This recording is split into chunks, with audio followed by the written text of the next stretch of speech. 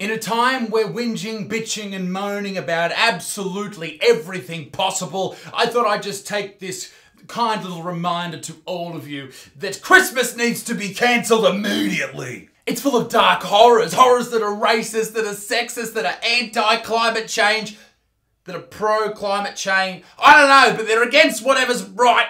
Christmas is upsetting everybody. Oh my God, the horror. Will somebody think of the children? We need to stop this Christmas rubbish. And ladies and gentlemen, there's an amazing magazine that has put out this article saying we need to evolve past Christmas. And I'm going to just open a nice little Christmas can of whoop-ass on that after I talk to you about our amazing sponsors for this video. Ladies and gentlemen, this video is brought to you by Surfshark VPN. We spend about 6 to 8 hours on the interweb every single day, and that's about as much time as we spend sleeping, so we need to be safe. Use Surfshark to encrypt your personal information and send it through a secure VPN tunnel so that no one can see it without your permission. Protect it from those dirty soy boys who are after your passwords and all your bits of information, your credit card info, etc. because they're coming for you, let me tell you, ladies and gentlemen, and you need Surfshark VPN now to protect you. But also, if you hear that there's an American TV show, but it's only on American Netflix, what do? Do you lay down in a ball and cry? No! You get Surfshark VPN and you can access streaming services in other countries so you can catch up on all your favourite programs. Isn't that amazing? Do you feel like your mobile's a little bit too slow on the old data? Well, with Surfshark, it blocks all the ads and puts all that data into the stuff that you actually want to see. It quickens your speed. Holy dooly! So, click on the link in my description or go to surfshark.deals/Buttsman and use my promo code Buttsman to get a special holiday deal of 83% off and 3 extra months for free. These guys support my channel and have done for the entire year, so make sure you get behind them. Every single year there are calls for Christmas to be cancelled. We're used to them. Carols are promoting sexual violence. Baby, it's cold outside. Yeah, it was a little bit creepy, some of the lyrics. He's like, yeah, come over here, baby, come and give me a bit of a cuddle. Nah, don't leave, baby, come back and give me a cuddle. But all lyrics and songs are a little bit creepy when you slow them down. Like take the Wiggles song, the Big Red Car song. Choo choo chugga chugga, big red car. Yeah, it's a bit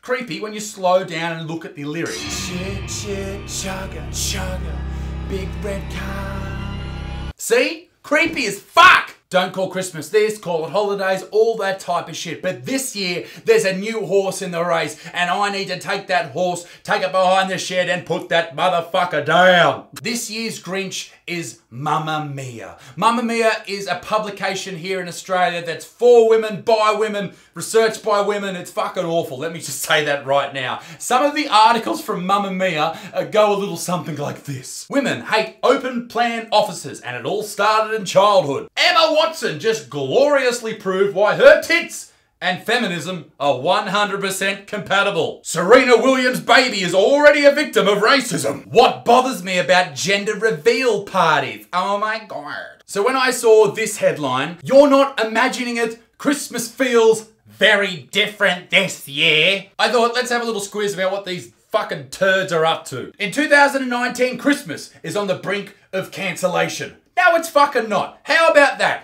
I love Christmas. I hope you love Christmas too. It's a wonderful time to get together with the people that you love, give each other gifts, and eat a fuck ton of food and drink heaps of piss. It's fucking wonderful. The carols are being played a little quieter ever since they discovered that a bunch of them were problematic. No, as I just said, alright? If you slow down any lyrics in any song, they are creepy as fuck. Take Twinkle Twinkle Little Star. Twinkle, oh, twinkle, little star. Creepy as fuck. Shut the fuck up. They're just songs. Get over it, alright? You'll notice Christmas decorations are more subtle. They better not be. With religious adherence in Australia on a steady decline. Come on.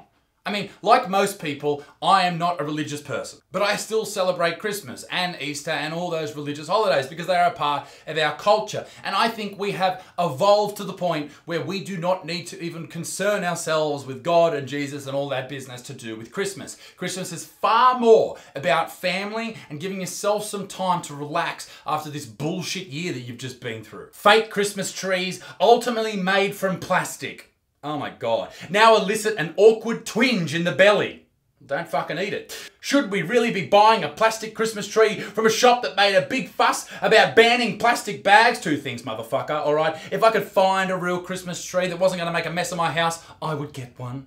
Okay, I like the smell of pine. But also, if I cut down a real tree, I'm pretty sure Greta fucking Thunbergium is going to have a brain aneurysm, alright? We can't win. How dare you? Also, fuck the fresh food people and the whole bit. Okay. This article, this headline, this paragraph in particular is grasping at straws. And they're not even paper straws. How disgusting. Christmas lights too can't be gazed at with the same level of affection as years gone by, given what we know about the goddamn fossil fuels and carbon dioxide in the atmosphere. Interesting point.